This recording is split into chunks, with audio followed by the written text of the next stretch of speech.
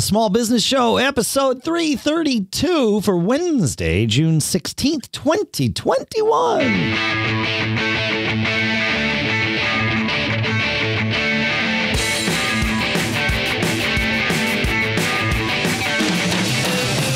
Greetings, folks, and welcome to the Small Business Show here at businessshow.co, the show where, well, we like to small business. That's right. We treat it as a verb because we think action is the key to small business success. Here in Durham, I'm tired today. Here in Durham, New Hampshire, I'm Dave Hamilton. And in Lafayette, California, I am Shannon Jean. See, I tried to be efficient. I just tried to say here in Durham, Dave Hamilton. There you go. You just cut it out. You saved you being more productive. I was trying to be more productive. You know what I was going to say, folks. I was just going to save you time. That's it. Hey, did you notice that we got a new logo? I did notice that we got a new logo. We haven't talked about that on the show. I love our new logo. Yeah, I do too. I do too. It's if you haven't seen it, just go to businessshow.co and up in the left corner you can take a look at it. Love to hear what you think about it. We tried to put a little humor in it, a little some imagery of Dave and I will now never age again. And, no, that's the beauty of those things. That's the point. Exactly. That's right. Yeah, so that's cool. But hey, today, as I mentioned before we got started here, I'd love to talk about a concept. We talk about adding value a lot here on the show. Yeah. And today I really want to talk about the power of reciprocity and using it as a persuasion technique, kind of some standardized methods that we're probably all familiar with. And then also a few ways that I've used it that are different, but can bring you some really positive results. All right. So, yeah, I don't really know. I mean, I understand the word reciprocity. I know what reciprocal means, but I'm eager to learn here. So educate me, please. Yeah. So the basic concept is, this concept of reciprocity is that when you do something for someone, there is this built-in trigger that they feel compelled to do something for you. Right? I love that. I leverage that all the time. Of course, we all do. And it can be used in kind of nefarious It is leveraged ways. Against me all the time, too. Yeah, that's true. Yeah. We're going to talk about that. Yeah. And basically, from a business standpoint, you're giving away something of value to them before they place an order, before they're anything, and it's very common. It's a powerful persuasion technique, and it helps attract new people to your, new customers to your business. But I kind of have a different take on it. But first, let's talk about these kind of typical sales and marketing examples, and then we'll jump into kind of this sideways look at it. Okay. Yeah. Okay. So, have you ever been to Costco? I love going to Costco. You know what? I especially love going on the weekends because they have all those free samples. Yeah. And hey, good news. Those free samples are coming back in this month in June. They've been away for a while. Right. So free samples are part of the secret sauce of Costco. And I've got a link that we'll put in the show notes to some brands have increased their sales as much as 2,000% by offering free samples at Costco. I believe that. I mean, it makes sense.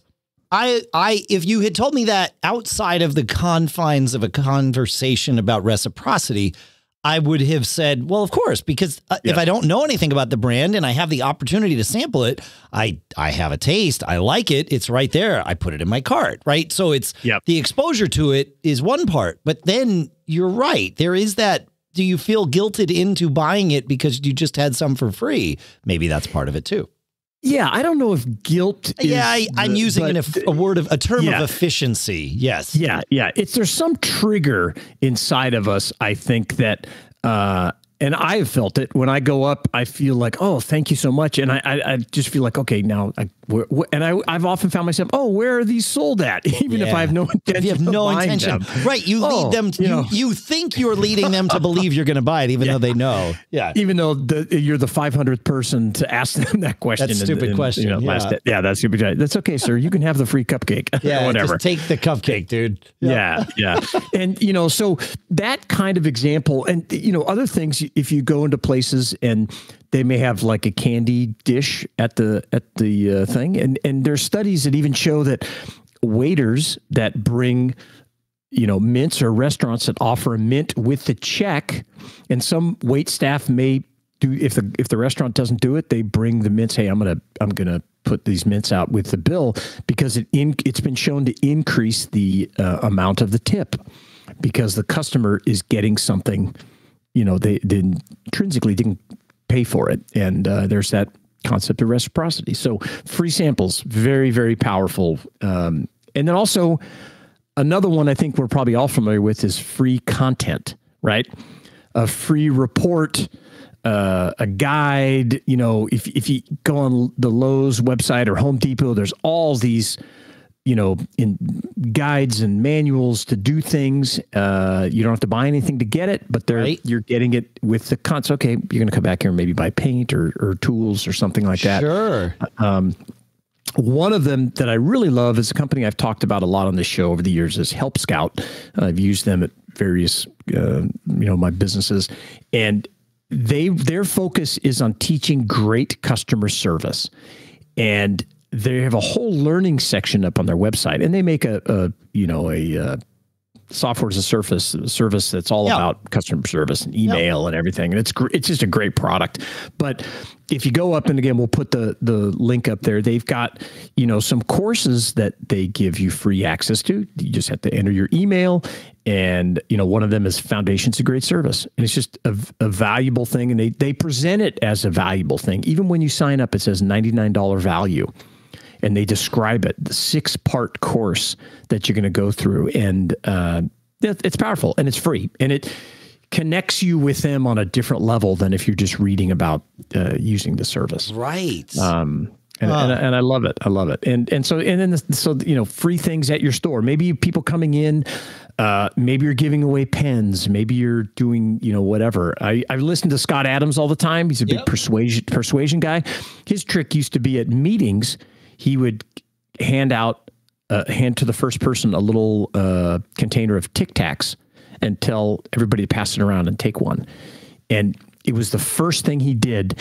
And it did two things. One, he was giving them something for the reciprocity. But the other thing is he asked them to do it, and they did it, which is a real big, physically, if you do something, it's a big persuasion technique that gets buy-in with your people you're talking to. What a great idea. I won't be allowed to, because I'm sure there'll be more COVID restrictions in the fall at the University of New Hampshire where I teach that class. But that's the kind of thing I would want to do, is give them some reason to interact, right? Yes, and be active. Like, oh, we're going to pass this thing around. Do you have it? Do I have it?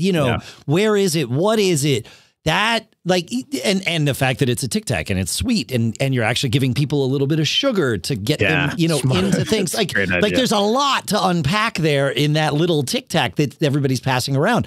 But that's huge. I mean, it makes perfect sense. Yeah. And he's taking it a step, because he does this, online, this podcast every day, but he live streams it. And he does a thing at the beginning called the simultaneous sip, where he gets all the people that listen. He says, okay, you ready? And he gets a little spiel, and supposedly everybody's listening, and he gets a huge quantity of people in this live stream. Everybody picks up their cup and has a drink of something.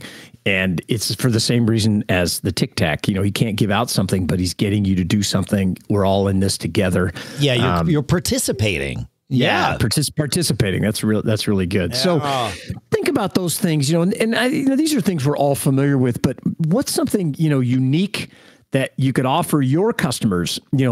Giving away something adds value, increases this emotional connection that you have to prospective customers. And so I really believe that you need to make this part of your marketing budget, and think about how you could uniquely, approach it with your product or service that you're selling. I think you'll have some success with it. No, this is great. We'll have to come up with some ideas to do this kind of thing. Cause you're right. As soon as you give someone something, or taking it to the other side, as soon as you get something from someone, you're engaged, you're building trust, right? Yeah. Like there's so many things that are, like you said, it's a core part of, it touches a core part of us as humans, when something like that happens. And that's the key, right? Like I always talk about how important it is to build trust with customers and vendors and things like that. And one of the things I'm always looking for shortcuts, right? Things to accelerate the process, not things to shortcut might have the wrong connotation, but ways to accelerate the trust building process. And one of the things that I found that accelerates trust building is having a problem and then solving it. Right now, you don't necessarily want to intentionally create problems. I certainly don't. But if there is some sort of friction and you can get past it together, that accelerates trust building in a huge way. It does. Right. But you can't plan on that. And it also, like I said, you probably don't want to get into the habit of creating problems simply for this, because then it won't be sincere and you probably winds up backfiring. But this you could do sincerely and but maybe there's about it. Maybe with your business there's some common or people you're interacting with, there's some common problem that you could think of, like, hey, if I give away this widget, this gadget, whatever it is, this will solve that little problem that people have. That's true. That's a different way of looking at it. Yeah. Maybe you could do something. Maybe it's the magnet, even though I don't know if people keep magnets on their fridge anymore, but maybe something, like that, like a big, we had a sponsor recently, I think it was Comet, where they, they do air fresheners in all different sizes. So maybe you give away that little air freshener people can hang in their car, but maybe it's your logo, or something, that kind of thing. Yeah. I think it's great. So the challenge for us, now that you mentioned we should give some examples, is, we've got some interviews coming up, but within the next few episodes, we will come up with a free item that our listeners can get, and we'll let you know what it is. And we'll let you know what it is. Yeah, absolutely. Yeah. All right, cool. I like it. Speaking of free things that you can get, I would like to tell everybody about our sponsor for this episode, if now's a good time, Shannon. Yeah, let's do it. All right. Hey, let me ask you a couple of questions. How do you handle an employee that doesn't show up to work? Can you dock an exempt employee's pay?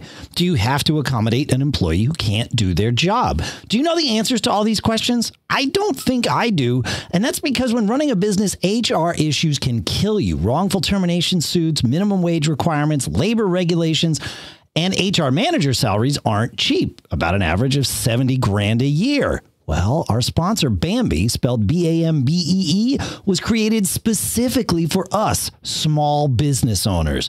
You can get a dedicated HR manager, craft your HR policy, and maintain your compliance all for just $99 a month. With Bambee, you can change HR from your biggest liability to your biggest strength. Your dedicated HR manager is available by phone, email, or real-time chat. And from onboarding to terminations, they customize your policies to fit your business and help you manage your employees day to day, all for just $99 a month. Month to month, no hidden fees, cancel anytime.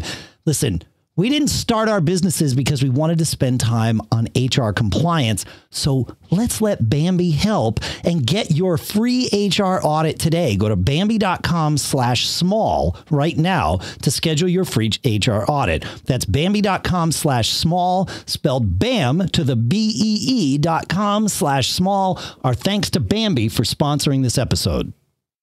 What's next, Shannon?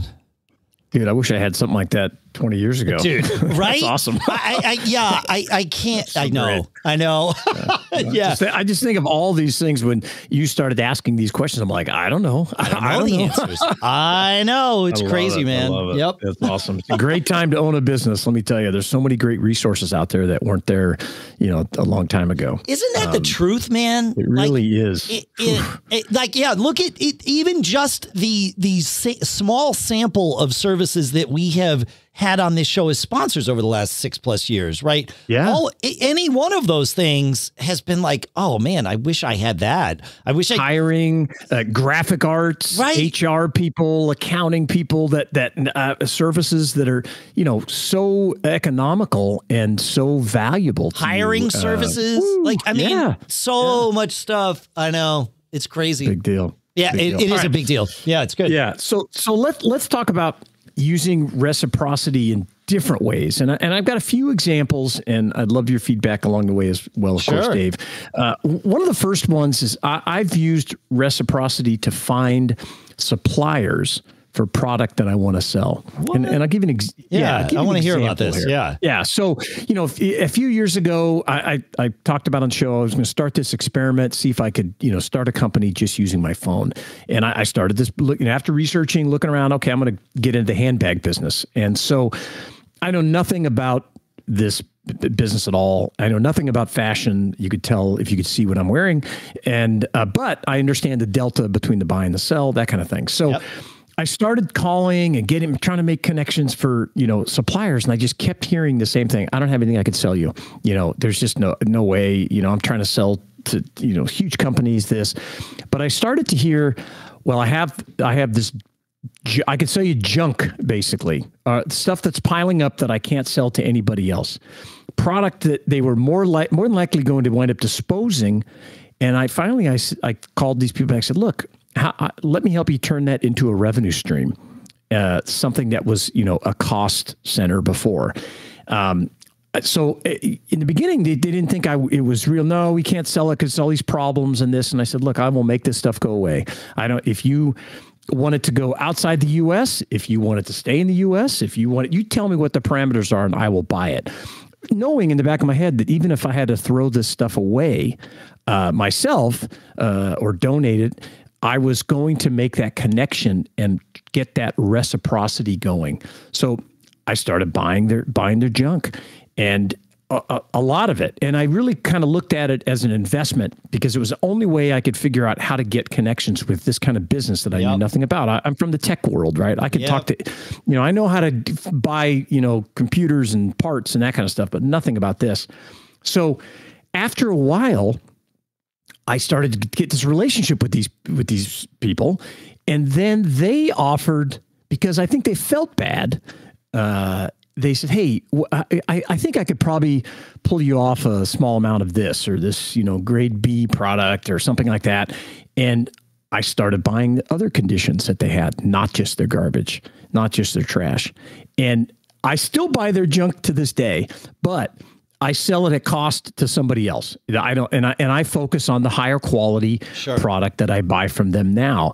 And I used that tactic over and over once I made that connection with one supplier, and it worked out great. And I think that, to your point, Dave, I'm solving a problem that they had, and they kept building up this product. They didn't want to write it off because their department was going to take a hit, right? And by going in and saying, let me buy this stuff, and not arguing about the cost at that time because it didn't matter. Yeah, because you were just making an investment in the future of your business. You weren't actually looking to get this stuff for the best price or whatever, right? Like it didn't. Yeah. As long as it wasn't ridiculous, it didn't matter. So you're making me sound smart. You're making me feel smart here, and I'll make myself sound smart. Or at least attempt to. Although if the intro of the show is any indication, I probably should quit while I'm ahead. Usually when people say that, you're like, uh-oh, yeah, here it comes. Well, I would have come into this episode. I did come into this episode saying I don't know anything about reciprocity.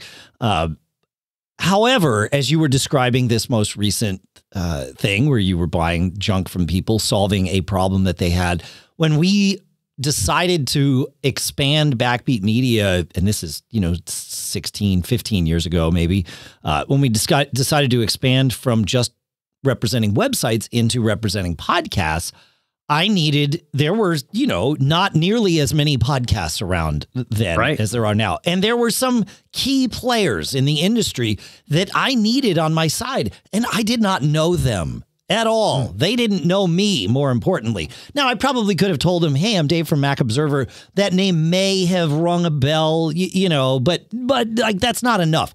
And so we had launched a new site at the time that we've since unlaunched. Well, we really sort of folded it back in, but we launched a sub-site called iPod Observer right about that same time. Okay. And I thought, okay, great. I'll go to these people and buy ads from them. Whatever their price is, I want to find out how you're doing your ads on your podcast, and I want to give you a little bit of money to find that out. And so I bought 3 ads on each of 4 or 5 shows, and had the ads run and all of that stuff. and engaged with the people during the process, and then said, hey, you know, I think you're undercharging for your ads. You know, we've been selling some ads here at Backbeat as kind of an experiment. You know, we've been doing the web thing, obviously, for a long time. We know what we're doing there. Yeah. We're experimenting with the podcast thing, but I'm finding that we could probably, even if we took a cut, we'd still give you more than you charged me. And, you know, nice. But they trusted me when I said this because I'd already given them money, right? Like, so it really was this concept of reciprocity. Right. And I'm, to this day, I'm very thankful that however the idea came to me, I don't know if I can take credit for it or not, but however the idea came, I'm glad we implemented it because I think it really did pave the path for us to do what we are currently doing today. So. Yeah, and that willingness to go give someone else something, in that case, money, right, for you to learn, it's tuition, right? We always talk about that. It was, but it was also buying a little loyalty. I mean, to be perfectly honest, right. Yeah, you know, but that's fine. It's a great example of what I'm talking about. Yeah. You know, a quick side on suppliers. One of the things that you know, I got shipments for years and years and years from all kinds of different suppliers all over the world, and sometimes they would ship like the wrong stuff or extra stuff. And sometimes, you know, our warehouse guys who check things in would say, wow, man, we got an extra 20 pieces of this. And I say, oh, the first thing we're going to do is go back and tell them they shipped us 20 extra. Well, wait, well, I often look at me like, well, why would you do that? Because those are free. And I said, no, watch. And it's the same reciprocities that you're building that trust. You're like, hey guys, you overshipped me, because the next time when they screw up, they're totally going to believe me if something goes wrong, because you're telling them when they made a mistake in our favor. Yeah. And we want to step up and make it right. And it's a similar kind of thing, building trust and credibility. I'll never forget the first time, 2 a.m, finished a gig, bar owner pays the band, you know, and I count the money. Now, normally I count the money at the bar with the person right in front of me.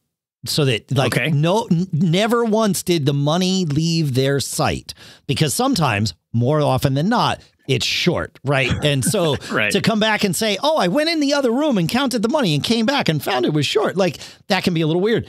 Well, this one time, one of the other guys had gone and gotten the money, and I'm like, did you count it in front of him? And they're like, no, I just grabbed the check, or I grabbed the envelope. And I'm like, okay, okay. Fine. You know, I told them, never do that again. Here's why. And they're like, oh, I never thought of it that way. Okay. Yeah, no problem. Great. So I opened the envelope and there was an extra $50 in there. You know, so it was probably a $500 gig. So it was 10% extra. And I said, I counted it again. I asked my bandmate to count it. I'm like, am I getting this wrong? Like, no, it's $550. So we went up back to the thing and I told the guy, he's like, oh, is there something wrong? I said, yeah. I said, there's an extra 50 in here. And he stopped. He's like, wait, say that again? And I said, like, you owe us 500. He's like, right. I said, there's 550 in here. He's like, you're telling me that I'm overpaying you? I'm like, yeah. Like, how? I know it's late, but like, this should be pretty clear what I'm telling. He says, this doesn't make any sense to me. He says, I've never had someone do that before. And I'm like, well, we agreed on a certain price. If it was short, I'd have come to you. So I'm coming to you because it's heavy. And and he was like, I guarantee you this is the first and last time this is ever going to happen to me. Like, he was just flabbergasted that you know, a musician at 2 a.m. wasn't just going to take the extra 50 and run. And he at that point, actually, he told us, he's like, you know what, keep it. You're good. He's like, thank you. Yeah, he's that's like, great. You made my night. I'm like, okay, perfect. That's right. Like, what's the calendar look like for getting on next month and the month after? Like, you know, let's leverage this into something, right? Yeah, exactly. It's leverage. You're right. You're right. It's the right thing to do, of course. It is. But it also gives you some leverage and makes you stand out amongst other people that are buying, and are doing things. So, that's cool. I have 2 more examples. One is going to be, we're going to talk about employees at the end, which I had a really interesting take on it. But first, I want to talk about reciprocity and partnerships. And what I mean, a very loose interpretation of that word partnerships. I mean, like, anybody that helps your business. And my example is, again, with this experimental handbag business. When I began selling on some of these fashion marketplaces, you know, I didn't know anything about it. And one of the marketplaces I started selling on was Poshmark. And as I started using it, I just realized, you know, they have created this for end users to sell their own stuff. and not for a business to be productive and to use it and build volume and sell that kind of stuff. And I started to write down and create a list of ways that it could work better for small business sellers, and that they can improve the platform, for businesses like me. And this is basic stuff that for me, I need a sales report. I need a field to enter a SKU. I mean, they just did not have this. And so after I had about a dozen of those things, I wrote a quick one-page report and I sent it to them, and I just like, hey, I love you guys. Look, I'm having some impact. I'm growing this business here. It's all an experiment. And so next thing you know, I got a phone call and I got invited to come out to their headquarters and talk to them. That's awesome. And yeah, it was great. And I'm sure, especially with my name, they were expecting, because I always put pictures of myself with my wife in that business as a persuasion technique, because it's a primary, female-driven marketplace. Sure. And I'm sure they were surprised when I picked up the phone and like, hello, this kind of thing. So I get to the headquarters, I get to meet their CEO, really solidified my relationship with them, and now they've implemented a lot of the things that I asked them to do. I talk to their executives and their employees all the time. I get early access to test new features for business sellers, and it's great. And I've spoken at their event, a number of their events, and I got invited to participate when they did their IPO. So just because I kept this little list of things like, this is driving me crazy. I don't have a SKU, and how do I keep track of it? And I sent it to them. They felt compelled to, reciprocate to me to help my business, and in many ways. Okay, so I think you were done with what you were saying, right? I am done with that part of it. With that part of it, yeah. So that list, those kinds of lists are super powerful. I highly recommend you make them. If you are working with a vendor that is, doing some things for your business, but you could, come up with some suggestions to help them improve. Make that list. And if you like the vendor and you believe that they could implement it, send it to them. Yep. If they don't, or if you don't believe that they would and you won't send it to them, stop and think and ask yourself, is this a business I want to be in? Because I guarantee you, if you are coming up with this list of things that frustrate you, the friction points, there are other customers of theirs that have those exact same friction points, even if they couldn't articulate them to themselves as well as maybe you have to yourself. And that can be the business plan for your next venture. And I say that because that's how Backbeat Media started. Yeah, that's great. We were partners with the Mac Addict Network. They flew us out. I was complaining. I was making the list. I sent them the list. They invited me out to meet with their CEO. And we did like a 2-day long summit sharing all these things. I kept all my notes from the summit. 2 months later, not a thing had changed. And I called the other partners that were there that were literally part of this conversation. I'm like, we're going to do this on our own. Do you want to join us? And they're like, yeah, those guys haven't done anything since that conversation, but you seem to have all these great ideas. It's like, perfect. Here we go. So save those lists. They might just come in handy down the road. Yeah, that's brilliant, man. Yep. That's great advice. Yep. Great advice. All right. So the last part that I have used reciprocity frequently is related to employees, people that have worked for me. And I've talked about this a little bit on the show, but I want to highlight how I've used it. All of us know how important it is to build trust and to be credible with your employees, whether you're business and for yourself, right? And you're going to attract the best employees. And one way that I've done this, and we've done it with various businesses, was to let these people know, and it could be right when you hire them, but it's also kind of during their career when they're with your company, is that we wanted to help them learn new things and advance their careers, even to the point where they might leave and go work for somebody else after they've hit a certain plateau or got interested in something else. But the fact that you're discussing them and that you have a sincere interest in seeing them learn, they're going to be a better employee. They're more invested personally in the work that they do. They're more loyal to you. And they felt a much greater sense of ownership about the work that they did, because it was just in our culture that we're like, great, hey, we want to get these certifications. And I would always say, this is going to help you for your rest of your career, whether you work for us or not. And, we'll pay for these things, and you get your Apple certification, your A+ certification. What else do you want to do? How can we help you, learn more? In turn, it helps us. But that constant message is really powerful. Yeah. And I've seen it work over and over. Yeah. And I need to be better about that. This is good advice. Yeah. It works. It really works. And I love doing it because you see people just grow. I mean, we've had a lot of young guys. We hired right out of our internship program at Mac Rescue and at Tech Restore. And, you could just see these, it's kind of a cliche, I guess, but they kind of bloom, as they come on. They don't talk very much and they're kind of timid and quiet. But over time, over years, you just watch them develop into just such a great person, and they take on more roles in your organization. They become supervisors, they become managers, and that's a person eventually you could sell your business to when you were ready. That's right. And those conversations are really powerful to have to them because they're not usually getting those messages, and I would encourage you to have them. And I think the takeaway here is that when you and your company give first, you create this reciprocal connection, whether it's with your employees, like I've just described, whether it's your suppliers, your customers, or your partners. And for me, I'll leave you with this, give as if you don't expect anything in return, and you will be richly rewarded. Ooh, I like that. Yeah, it really works. And, it doesn't work with everybody, but it works with enough people that you're going to build this big network around you of people that have your self-interest in mind and are always, willing to help you. So yeah, absolutely. That's my take on reciprocity. And, if you have examples, we would love to hear about it. feedback@businessshow.co. Tell me what I missed, what we got wrong, and be sure to stick around because we're going to have something to give to you pretty quick. Awesome. Here on the Small Business That's Show. Right. Yeah, it's true. I know. I'm excited about this one. So me too. Yeah.